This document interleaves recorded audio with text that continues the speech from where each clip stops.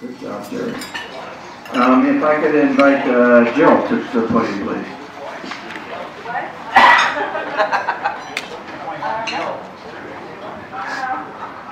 Should I be afraid?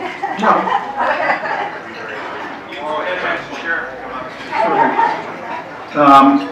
Jill has been a great new member to this club over the last few years and has brought a lot of energy.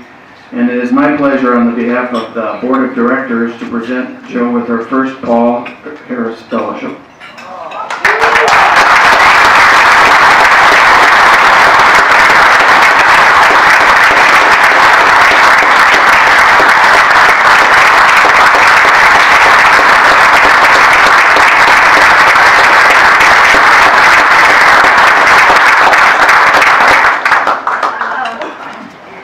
I'm shocked and I'm really, really touched and honored.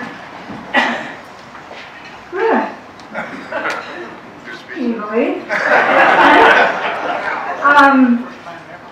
The first time I heard about the Paul Harris Fellow was when my grandfather was and my grandmother was a Paul Harris Fellow.